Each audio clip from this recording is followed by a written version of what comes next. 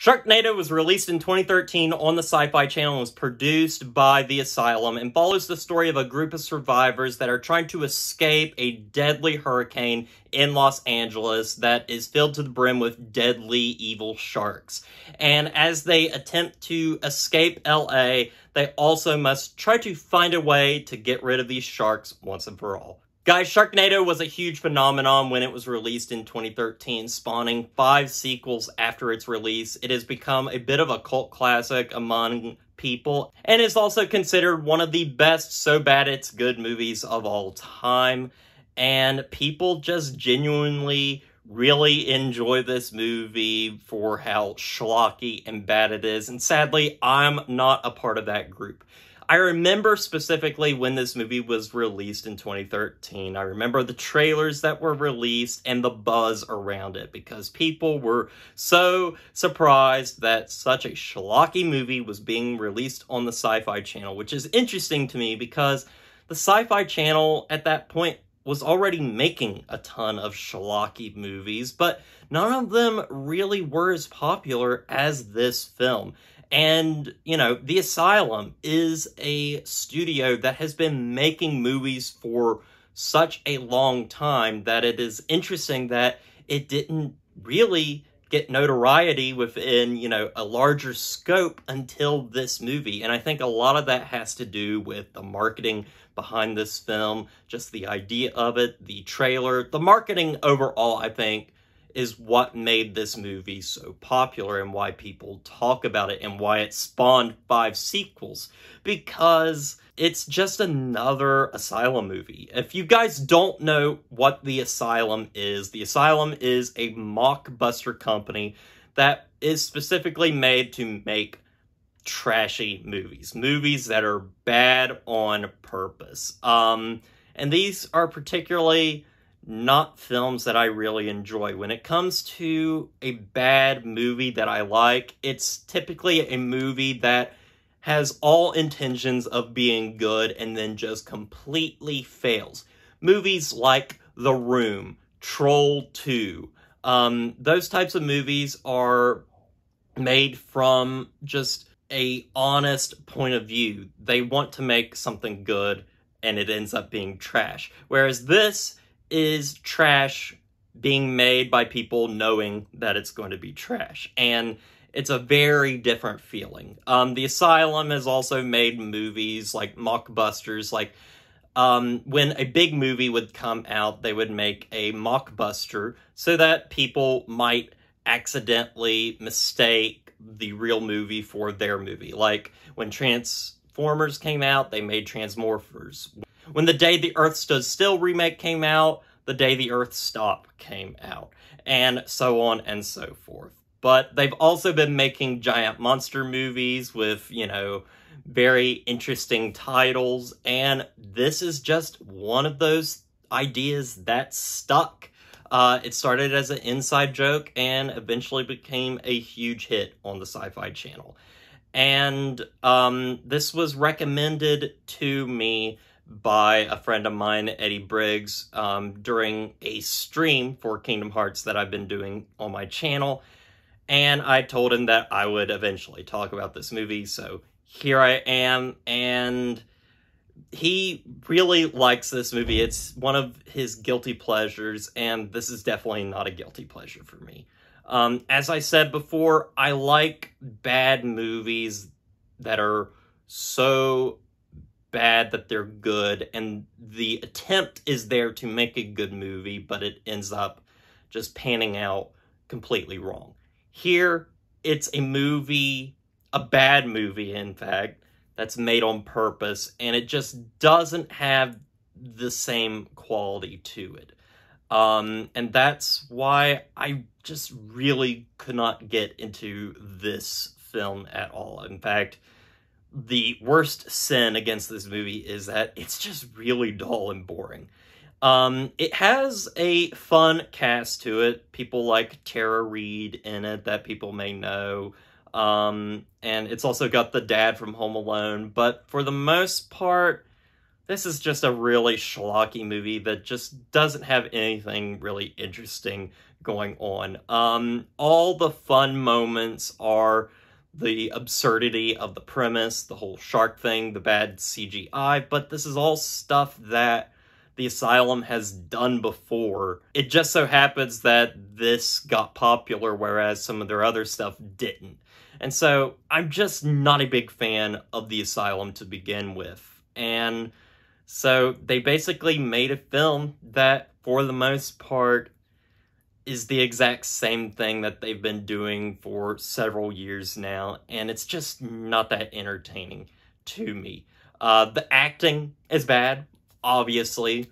CGI is bad. The story makes absolutely no sense, but that is kind of the point. This movie was not made to be a good movie that made that much sense. It was made to get people to watch it, to be just absolutely ridiculous, that people would turn it on and maybe sit down and laugh at it. But I can't even do that just because this is something that I can actually relate to. My best friend and I, several years back in high school, in fact, we wanted to make a movie, and we wanted to make a so bad it's good type of film. So we wrote this script, and it was just absolutely horrendous. But we tried to make it so bad it was good. We tried to make it kind of goofy and funny that people could make fun of and laugh at. But as we were making it, we realized that this isn't so bad it's good. This is just bad and embarrassing and sad. And that is what this movie is to me. It's embarrassing, and it's sad, and it's just not that enjoyable to me at all. There's plenty of other bad movies out there that I would definitely watch over this movie. It's just a very bland movie with no soul to it. It's just a soulless film that was made for, entertainment's sake, just to be a bad movie for people to watch. And so with that, it's just never entertaining. It never hits the highs of something like The Room. And I just can't understand the Rotten Tomatoes score of a 74% with a 6.0. It just doesn't make any sense to me, because there are better so bad it's good movies out there. And I feel like if you are not aware of so bad it's good movies, if you've never seen one, if you've never seen The Room or Troll 2 or Birdemic, then this is probably your gateway into that kind of realm. I can understand people probably enjoying this movie if they've never really seen a so bad it's good movie. But other than that, yeah, this movie is not very good. It's not very likable. It's so goofy. I mean, that's kind of the point, but it was never entertaining. I was just really bored while watching it, and when you're bored, you start to pick the movie apart, and I just couldn't enjoy it in that so bad it's good kind of way, and I really wanted to.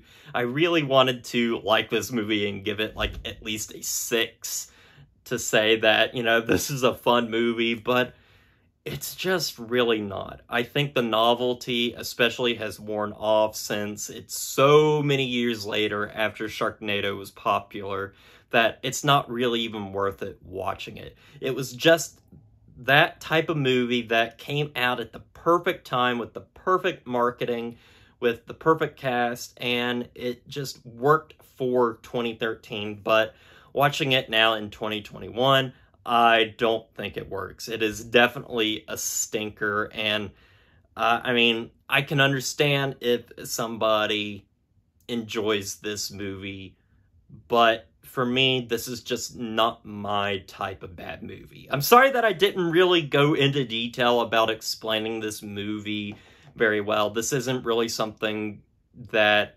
is that difficult to understand. You just know it's bad from the onset. You know that the characters are pretty bad, the acting's pretty bad, the effects, the story, all of that. But I wanted to go more into why I just don't think this works as a So Bad It's Good movie. And I wanted to go into why maybe people like it so much, or, you know, were gravitated towards it. But for the most part, I just cannot get into it. And I may watch the sequels at some point and review them here on the channel, but don't expect that anytime soon. So anyway, guys, with all that said, I'm going to give Sharknado a 3 out of 10. Yep, sorry, Eddie, that I did not really enjoy this film, but I'm glad you do. There's plenty of other bad movies that are out there that I do enjoy a whole lot more than this. The Asylum just has never been my type of studio to make a bad film that I can really enjoy, and this is a prime example of that. But anyway, guys, I want to thank you for watching this review. I hope you enjoyed it, and look forward to very soon. I'm going to be doing my 100th classic review here on the channel, and I'm really excited to do that because it's going to be yet another viewer requested review, but it is going to be of a movie that is one of my favorite movies of all time, and I cannot wait to talk about that. I was originally going to review it on Friday, but it looks more like it's going to be on Saturday. So look forward to that review coming Saturday. And as always, don't forget to like, comment, and subscribe to the channel. And I'll see you guys in the next review.